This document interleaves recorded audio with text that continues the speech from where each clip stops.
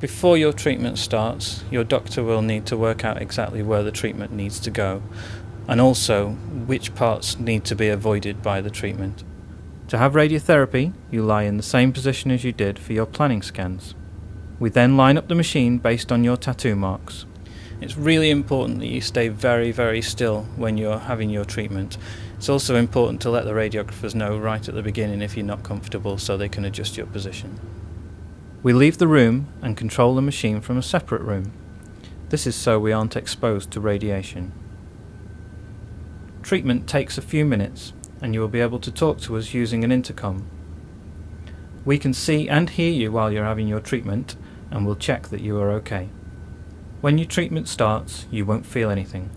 You may hear the machine as it moves around you, giving the treatment from different angles. Because we're aiming to give the same treatment to the same part of the body every day, then the treatment process is exactly the same every day, so you shouldn't really notice any different. You'll see someone from the team caring for you once a week while you're having treatment. They'll ask how you are and ask about any side effects.